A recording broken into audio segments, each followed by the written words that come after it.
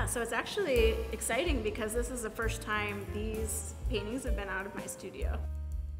This is a brand new sort of tinge that I've never shown before, which I always, honestly, I try to do that at the faculty shows. Like I try to have brand new work that has never been shown anywhere else, and I generally also try to do something, take some type of risk or something in the work or do something new for me also, because I think that it's I think that it's in line with what I'm trying to teach in my classes, you know, to keep pushing things, to not be comfortable, to try new things and to put it out there and see how it's received.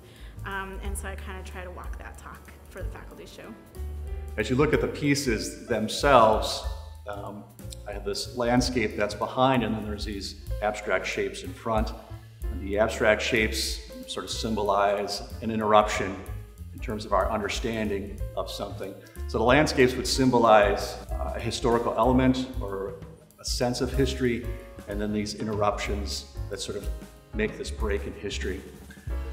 Having been part of this university for so many years, to be in here amongst everybody else, and several people in this exhibition were professors of mine when I was going here. So for me, it's kind of full circle. It's just such a wonderful honor to have my work hung up next to everybody else's.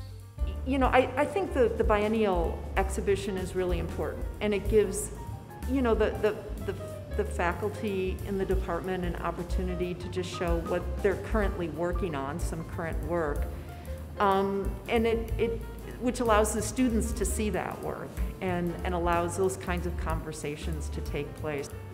I've been looking at kind of an idea of sort of like what contemporary life looks like, mostly sort of like from a suburban angle for the past few years. A lot of my work has been more person-based, shall we say. I figure usually there's people in it to one degree or another.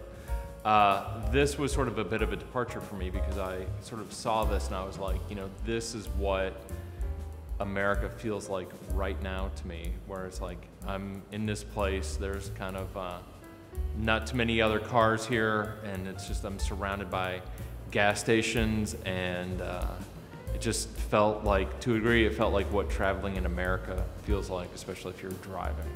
I'm very attracted to different angles or different viewpoints. So most of what I paint, it's almost, I want to say like you're falling down or you're looking up. It's just a different view, different angle. Our students see that we're trying and we are still learning, and to have an exhibition like this where they can freely walk in, and maybe for the students that have never taken a class in this building in particular, to say, maybe I'm missing something.